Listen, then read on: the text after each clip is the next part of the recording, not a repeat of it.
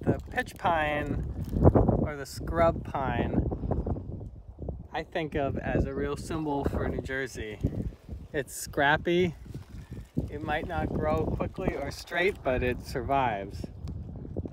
And this is one of the harshest environments, it seems, for these poor trees that tend to grow in environments that are too harsh for other trees. But look at this one. Who even knows? How old is this tree? How long has it been here, just enduring? All these other trees here, it seems to me like they're mostly young, and they mostly probably don't last long.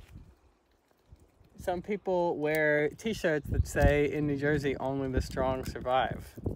And never has that been more true than at this spot.